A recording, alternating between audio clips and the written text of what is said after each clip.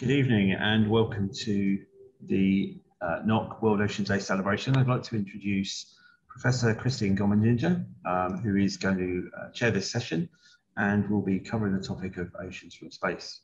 Welcome, Christine. Thank you very much, Ian, and welcome to this session on oceans from space. I'm Christine Gommenginger from the National Oceanography Center. And today we have this short session to give you a flavor of how we use satellites to study the oceans. In this session, I'm going to be joined by two of my colleagues, Clive Neal, who is going to wave at the screen now. There we go, Clive. And Sophie Durston, who is going to wave now. There we go. And they're going to join me towards the sort of halfway through this session to have a bit of a conversation around what it's like to work and do research in satellite oceanography. So I'm going to make a start. And the way we going to run this session is as follows. So I am going to give a short overview of some of the basic tools that we have to observe the oceans with satellites. And in about 10-15 minutes time, we'll move into this conversation with Clive and Sophie to talk a little bit more, a little bit more detail about the projects that they are working on. And then there'll be time for some questions. So if you have questions about anything you hear or anything else, please submit them in the chat, or you can also submit them in the speakers lounge. And in fact, I will be available to answer any other questions in the speakers lounge after the end of this session until about 7:30. So without further ado, I'm going to start on this short introduction to satellite oceanography, measuring the oceans from space. So at the moment, you have probably heard a lot in the news lately about how many satellites there are and the fact that the Earth is surrounded by objects orbiting the Earth. And this is a kind of a snapshot of all the items that are orbiting the Earth. As of January 2021, there were about 3,500 active satellites actually doing something out of about 7,000 in total. So you can see that half of them are basically inactive, or and in addition to this is also an awful lot of junk, bits of satellites are broken off and etc., etc. So of all those 3,500 active satellites, about just under 300 are actually used to pointing at the Earth to actually observe the environment, or to observe the ocean, the atmosphere, and other things. And I'm talking here simply of civilian and publicly owned satellites. There's obviously a lot of satellites that people who do research do not have access to, which we are not going to consider here. And around those, in those 300 or so satellites, there are about 40 that are directly relevant to what we do, to observe the oceans and the atmosphere in particular. And you'll hear me use the word EO, and that stands for Earth observation, which is a general term for those satellites are used to monitor the Earth's environment. So the satellites that we use for oceanography come in all sorts of sizes.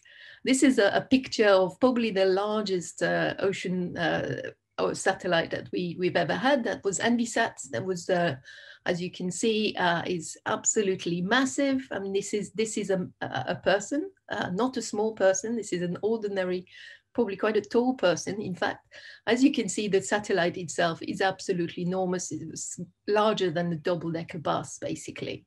And it had a huge number of instruments on board, as you can see from all the antennas and all the different bits of instruments that you can see on there.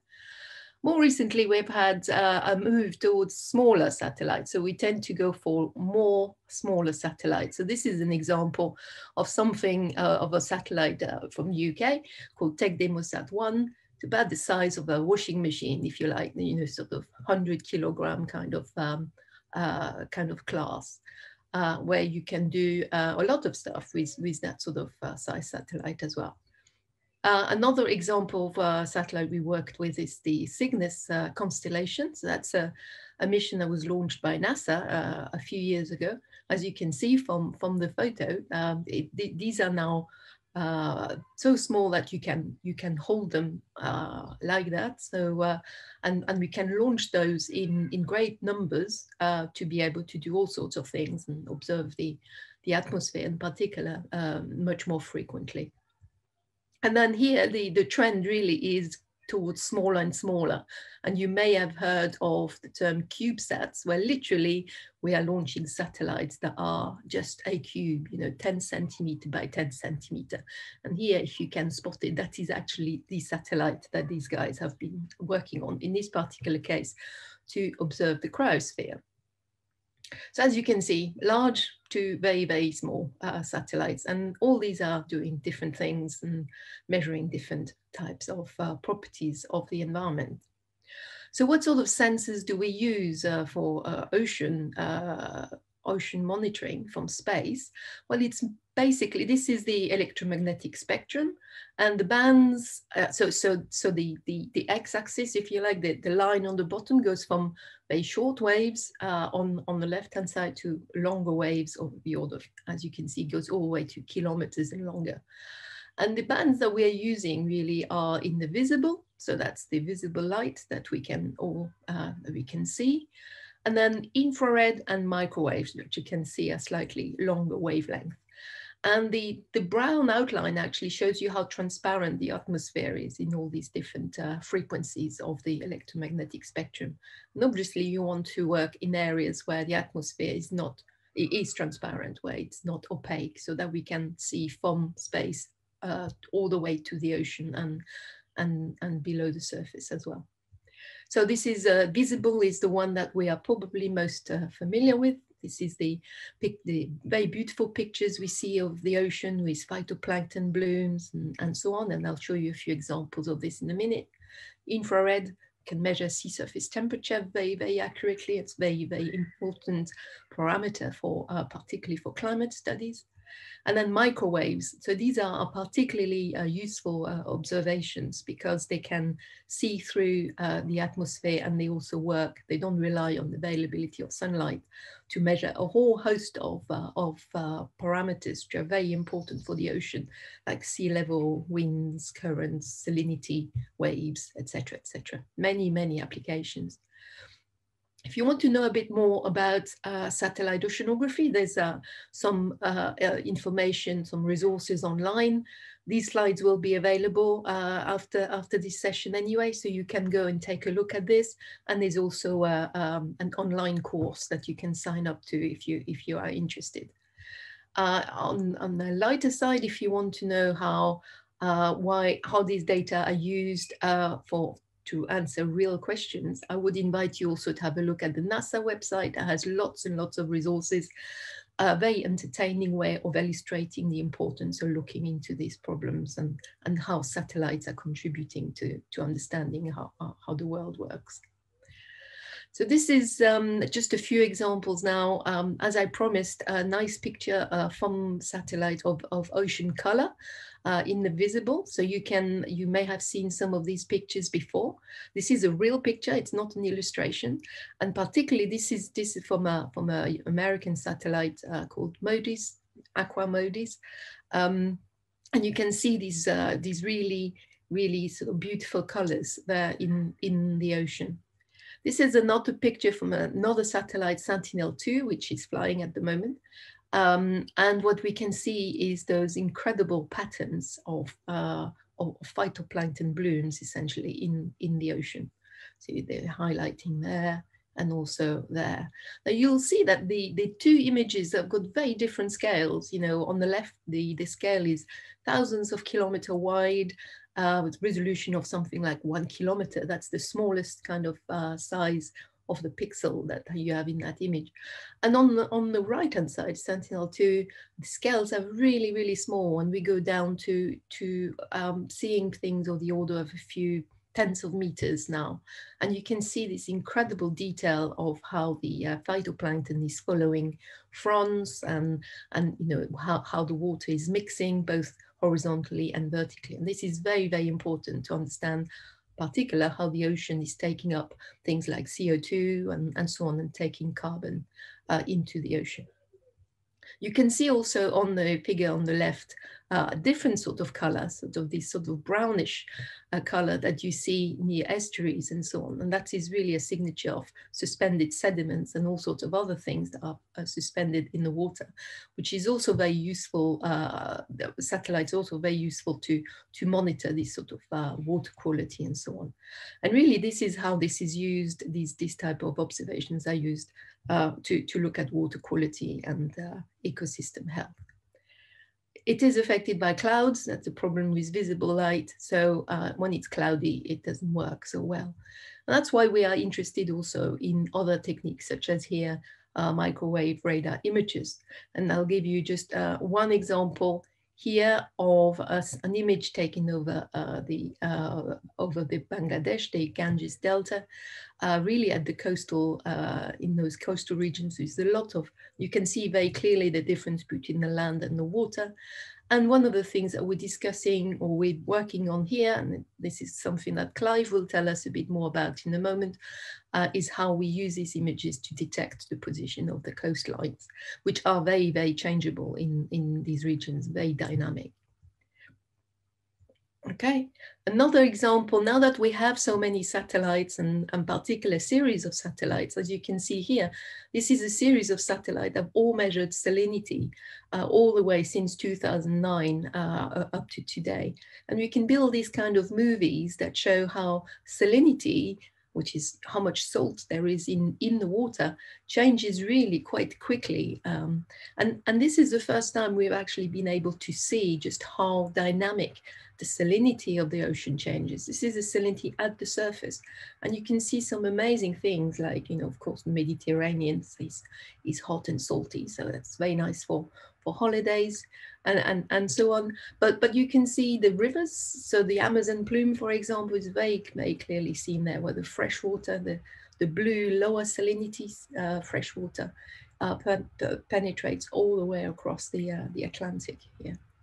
So it allows us to look at big changes in the environment, you know, to do linked to essentially changes in freshwater cycle, and it's very, very useful to look at how the Earth is evolving.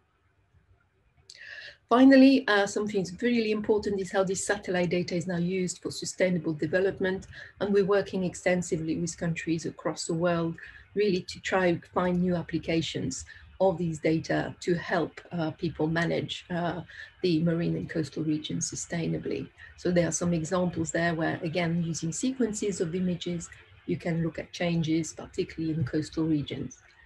Again, there's some resources online here, a webinar by one of our colleagues, Stephen Carpenter, on how do you map the shallow water environment in the coastal zone using satellites.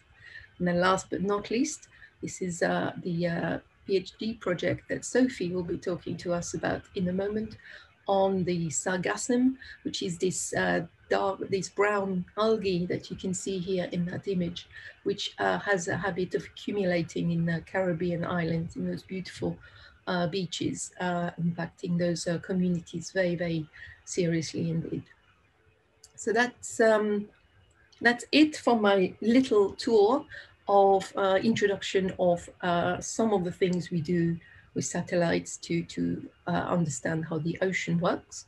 And at this stage, I am going to start this conversation with first with Clive, and then with Sophie about their work.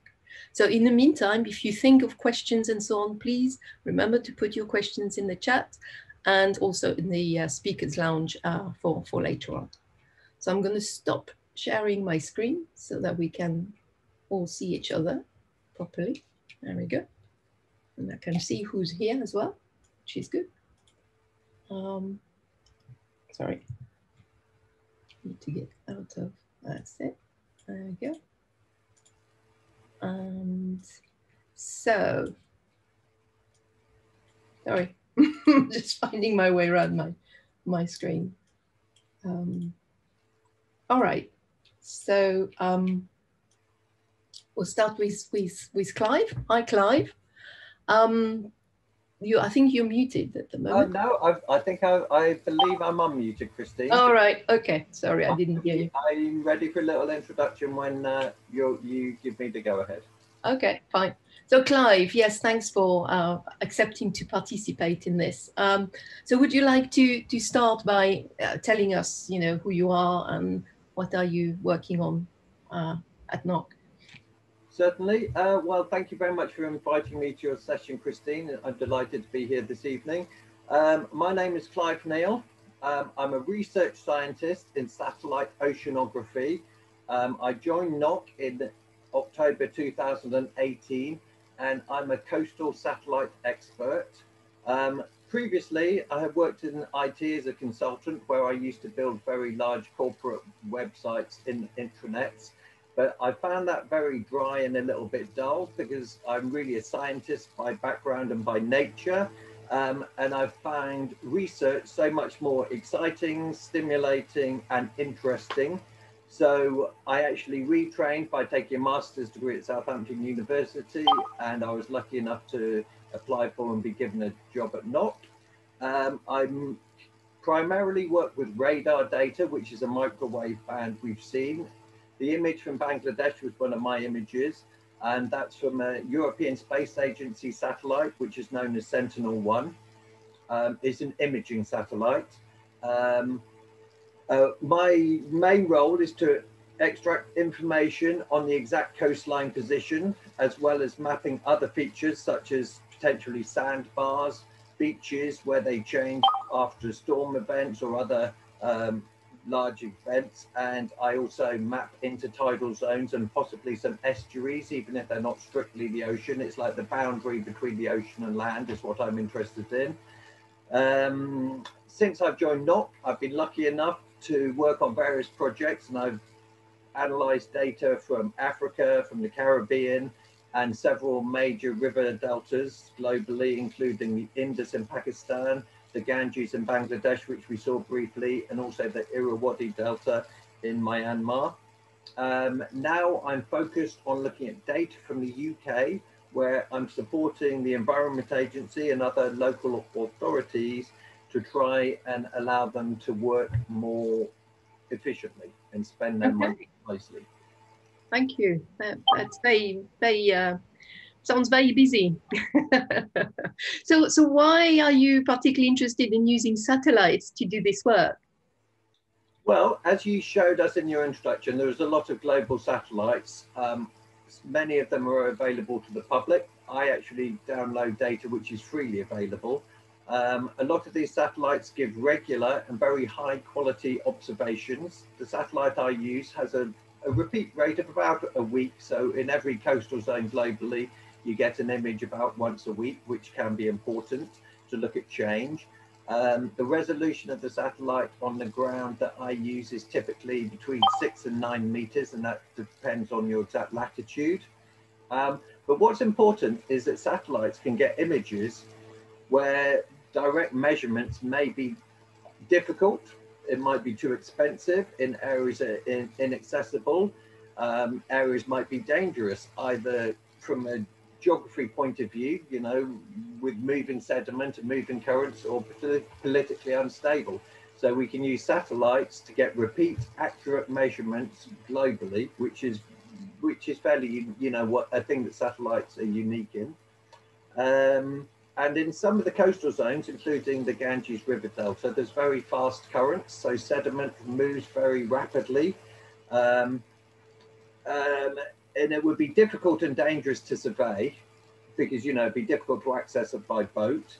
And also with the rapid changes, using satellites, we can get repeat measurements very, very quickly. So that's another important aspect.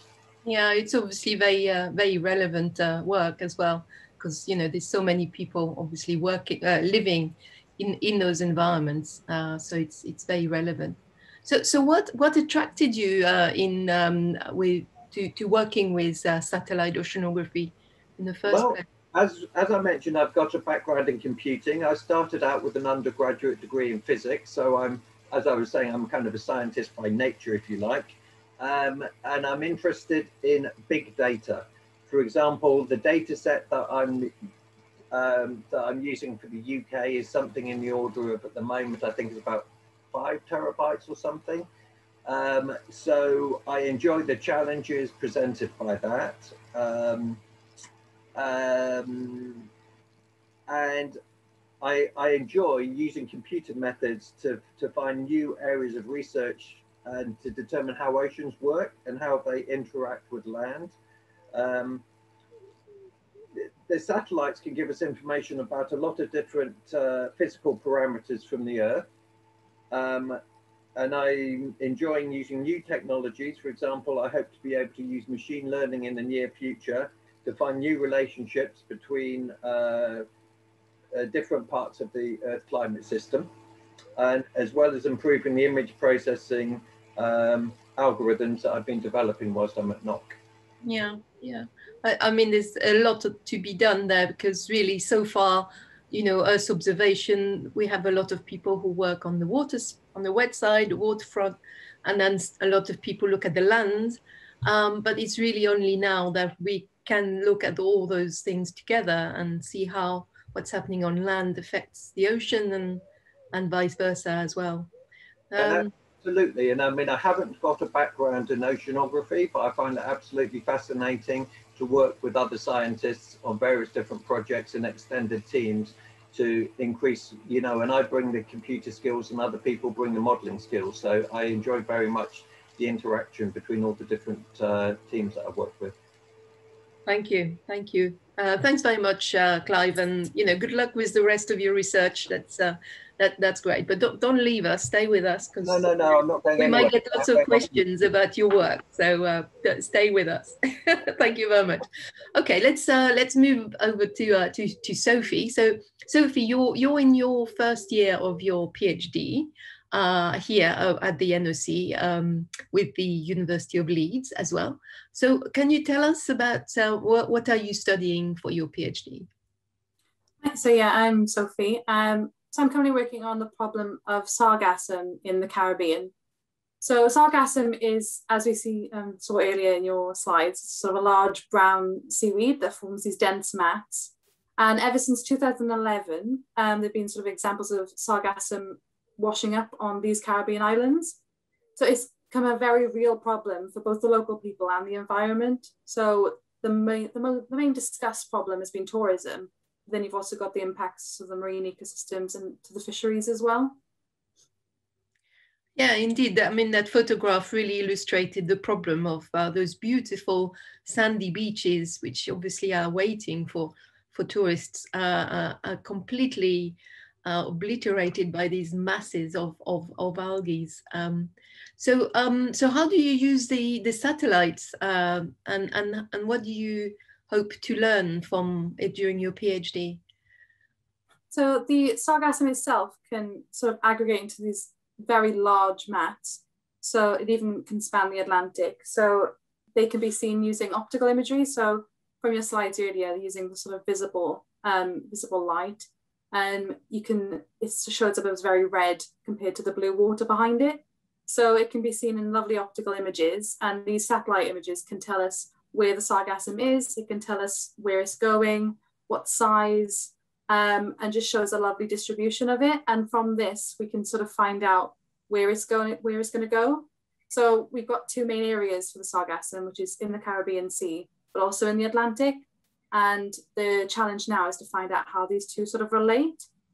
And the sort of main question I want to find out from this PhD is, exactly what's happening from year to year. So the sargassum itself differs every year. So it differs in where it is, the size, and how much actually washes up in the Caribbean. And sort of using these satellite data images, as well as some sort of computer models, we'll hope to find out what sort of environmental variables have the largest role in all this year-to-year variability. Yeah. Okay. So it's about knowing what's causing them and what makes them end up on those beaches, essentially. Yeah, that's good. So how much do we know about this at the moment? I mean, it's well, can you tell us a little bit more about what are the main things that might be affecting where it ends up? So there's mainly sort of speculation, depending on where it is in the sort of ocean. It's in the Atlantic, and you've got the Amazon River, which will be a main source of nutrients, as well as just the main circulation currents as well. That seems to affect it a lot. And there could be some coastal upwelling on the west coast of Africa. All these play a sort of large part in it, as well as wind, the waves, sea surface temperatures. So there's quite a large amount of variables that all can be really measured using satellite data, which means you can get sort of a large data set and compare it all in one big go, which is quite exciting. Yeah. And then hopefully to try and predict then where the sargassum is going to go, how much is going to beach, to try and provide some sort of strategy for these for the Caribbean islands. Yeah. So what attracted you to doing a PhD in satellite oceanography? So firstly, I think it's such a sort of fast-growing field at the minute. You've got so much satellite data that's already available to use straight away, but it's also sort of growing sort of day by day. And this sort of satellite data can be used for sort of so many different things. Although I'm focusing on sargassum now, the sort of skills and kind of satellite products I'll be using could be transferred to any environmental problem that could arise from, climate change, or just is already out there that needs solving. I can sort of transfer the skills to anything. So after the PhD, it means sort of I've got all the prospects open. If I manage to sort of tackle the sargassum, I might be still working on that. You might get a job in the Caribbean islands. Who knows, managing the sargassum. That'd be lovely. That'd be lovely. I know those photographs are always very attractive, except for the sargassum, of course. Yeah, very good. Okay, well, thank you very much, Sophie. That sounds great. And again, good luck with your work as well. I hope it all goes well. Time is getting on, so I'm afraid we're going to move over now to trying to answer questions. I don't know if there are any questions for us in the chat or anywhere else. I can't see anything in the chat at the moment. I can see Ian is online. Hi, Christine. We've got one question that we're asking all of our panelists over the day, and that's what inspired each of you to become an oceanographer? Wow, who wants to? Okay, well, I can start because I'm old enough that when I was a student, it was at the time of Cousteau. So I am from France, and at the time, Jacques-Yves Cousteau was doing all these movies, documentaries about the oceans, and they were starting to learn about oceans and how the ocean works and so on. It was really the early days of this kind of documentaries, a bit like Blue Planet now these days. And I just got absolutely fascinated by oceanography, and then by satellite oceanography in particular, because again, we had this had a really, really inspiring lecturer at the university who just, basically just showed us the potential of all the things that you can do with satellites. And for me, that was love at first sight, and I just never turned back, really. I decided to do a PhD on it, and I stayed in that field. I was fortunate enough to be able to make a career of it. I don't know if anyone else, Clive or Sophie, do you want? Yeah, I mean, I came from a kind of different background to that. I've always been interested in science since I was at school, and as I said, I did an undergraduate in physics, and I did actually work in hydrocarbon exploration as a geophysicist many years ago. But I'm also really fascinated by technology and, you know, computers, coding, and it's come together for me. Also, for me, oceans are very important because they obviously cover a lot of the globe. They're not very well understood and understudied, and also they have such a large effect on global populations. So I think my main motivation is I just want to try and make a difference to vulnerable populations, anyone who lives near the ocean. And it fits my skill set, and I love my role as a research scientist. So I'm absolutely in my element. And I'm picking up oceanography from other people I work with, which I find fascinating. Thank you. Sophie, did you want to add anything? Why did you want to become an oceanographer? Because you did oceanography before, right? Yeah, so I did my undergrad degree in sort of, it was marine, like ocean sciences. So, and then I started off wanting to do marine biology from an early age. And then I realized every time I was sort of reading or learning about it, I realized I didn't like learning about the fish or anything like that. I realized I kept asking questions about the big picture, like, oh, well, why do they live here? What these processes that affect them? And I realized I kept learning about the habitats and the actual ocean rather than the fish, and how sometimes that can, even for a conservation point of view, that can even be more important of learning about where these animals live. So then I ended up on the route towards oceanography, and loving it. Yeah, it's a very diverse field. This oceanography, you know, can do a bit of everything. There's biology, there's computer science, there's mathematics, there's engineering. It's very diverse, and it's never boring. Let's just say it's very interesting because it's so varied. I see we have a question from Mesh in the chat. How do you measure sea level from EO satellites, or is it surface level? Or by Paul. So it is sea level, or some people also call it sea surface height, but sea level is when you talk about it in the sort of climate sort of context. Sea level is measured by measuring essentially the distance between the satellite and the surface of the ocean. It's using a microwave radar that sends a very sharp pulse, very short pulse, and then it measures very accurately how long it takes to go from the satellite to the surface and back.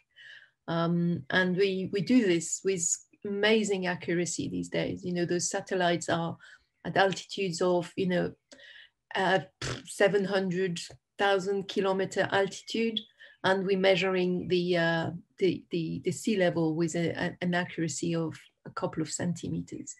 So it's an incredibly advanced technology. We've come a long way. It's something that we've been doing for a long time now, and it's really important, obviously, for the sea level because of what's happening to sea level at the moment, but also because it tells us about how the ocean is moving. So the sea surface height itself, or the sea level, the differences in it relate to how the ocean currents are moving around the world. And that's one of our main sources of information about the global ocean circulation. So it's a very important part of the oceanographic sort of toolkit, if you like, to understand the ocean. I hope that answered the question. I can't see any more.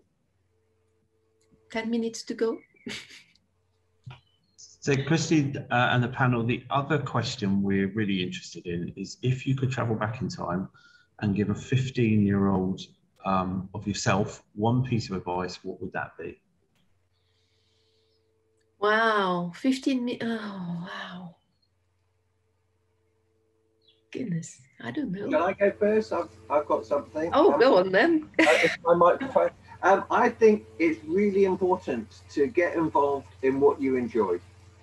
It's like, everyone's good at something, everyone enjoys something, and if you can make a career out of that, so much the better. And I think most people can. So yeah, I think going back in time, follow your heart and do what you enjoy, and then you can succeed in almost any field. That's very true, Clive. Thanks. Yeah, absolutely. I know so many people in this field who say they've never done a day's work in their life because their job is their passion, and it feels like you're not working, basically. Of course, you are working. You're working very hard, but it doesn't feel like it when it's something you're passionate about. Such great advice, Clive, indeed. I mean, that doesn't have to be science, you know. Everyone's good at something different. But I do think if you can find a niche that you enjoy, it just makes. I mean, yes, like Christine says, it is work, but it's a joy, you know. I really enjoy it. So it doesn't feel hard to get up in the morning and you know, switch on the laptop again. In fact, my laptop's mostly grinding data out all night long anyway. I wake up in the morning and see what the results are. That's right. It's a real privilege to work in research, I think, because you are, you know, it's the mind is curiosity driven, you know, and you don't know where your work is going to take you, and so it's full of surprises. And you know, when you suddenly discover something that nobody else has done before, it's just absolutely amazing feeling. Yeah, please do research, come into oceanography. It's great. Question for Clive. Oh, see, it's Clive. Has the proliferation of satellites and data giving us now that we could not do previously in the UK, such as monitoring shifting sands in Morecambe Bay? Paul again. Okay, yeah, we have been looking at Morecambe Bay. Morecambe Bay is a very large interactive area. If you had a boat and you could do a survey, or possibly even with a LiDAR flown by an aeroplane, which is another alternative, you could get a very good snapshot on how the sands and the estuaries and how Morecambe Bay was working. But then you'd have a problem that 2 weeks later or a month later, it would look different. So satellites allow us to monitor the change constantly. We're not in physical danger going out in boats. We don't have the expense of LiDAR surveys. So we can rapidly monitor change and also map what is actually a very difficult environment. And I think Christine showed earlier with her picture of the satellite, the radar image from the Ganges Delta. I think it's about 250 kilometers wide. So these snapshots are really big. And in fact, in the UK, there's images almost every other day. So we've got a plethora of data, and we've now got computers that are capable of analyzing these large data sets. So yes, satellites are really good at monitoring change in complex and rapidly changing environments such as Morecambe Bay. I think it's fair to say that we have now so much data that we haven't got enough people to look at all the data we have. And that is, you know, one of the amazing things about this field, just how rich in opportunities it is in terms of applications, you know, be it to help monitor the environment or even, you know, commercial applications. Some people are also developing using these data. It really is very, really impressive. I would say that perhaps in the UK, even though we do have this great resource in terms of satellite images, it's not necessarily used particularly well because there isn't always the awareness of what can be done with these images. In many respects, countries in the developing world are much more attuned to the capability simply because they have no alternatives, because the alternatives to monitor those large areas like, you know, Indonesia, for example, have got huge environment to monitor, and they're relying on satellites much more than the UK is, for example, to monitor their very large domain. Clive, you're so popular. You have another question. Somebody's come in there saying about local government. Yes, we're working with an agency known as the Channel Coastal Observatory, which isn't just a Channel Coast, it's around the UK. So that means some local Environment Agency and local government agencies. I don't really know. Christine knows more about me than central government policy. But I think what we're looking at is too fine a detail for the central government. They might have their own projects and they might have banks of civil servants somewhere processing bits of data. I mean, there's a hydrology office as well. There's the Ordnance Survey. There's the British Geological Survey. So there's other people and other agencies looking at similar data sets to ourselves. Yeah, yeah. I don't actually know what is used, but if anybody is interested, certainly we're always very interested in talking to people who, decision makers who need information to guide their decisions. Yeah, I mean, what I'm looking at is, there's vulnerable bits of the coast. You see sometimes on the BBC headlines, people's back gardens or even their whole house falling into the sea off Norfolk and East Anglia. And the Environment Agency has only got so much money for protective measures. And so if my focus at the moment is to allow them to better focus their effort into areas where it makes more sense to spend money and maybe do less work in other areas. And satellites are really good at providing that kind of information. Okay. I'm just looking at the speakers lounge to see if there's anything there.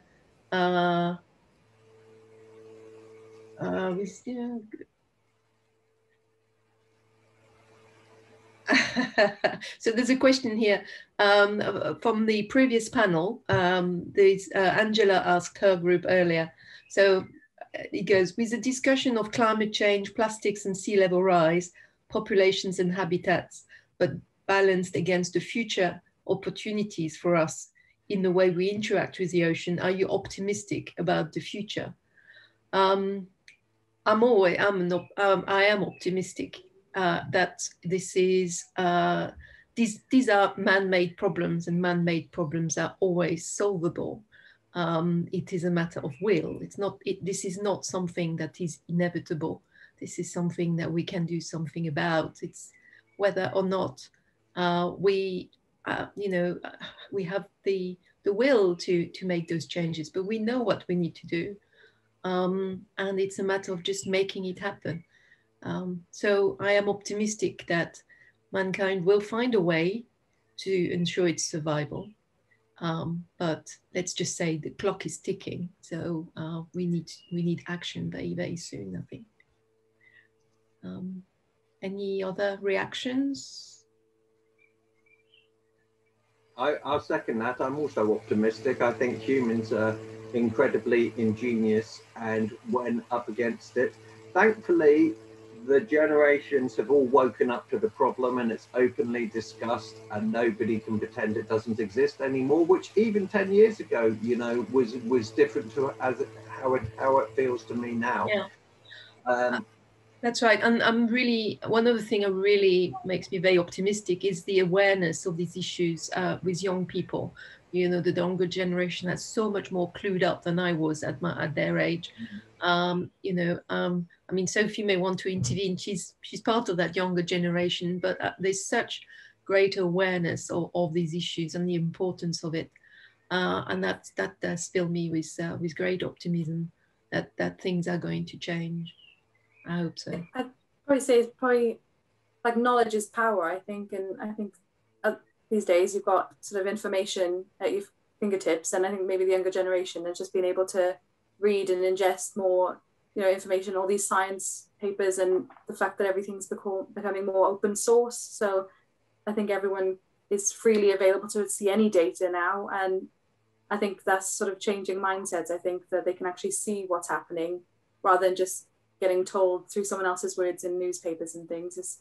They can see the data for themselves. Okay. Yeah, very good. Thank you very much. I think I was going to say what a great session. We've had lots of good questions and lots of interesting interactions here. I would now perhaps suggest that we move across to the Speakers Lounge, which you can do on the platform link. And I know Christine is going to be available as our other panelists. And if you have any more questions, please post them on. But thank you very much, everybody. And thank you for the panel for their participation. Enjoy the rest of the evening. Thank you, everybody, for joining us. Thank you.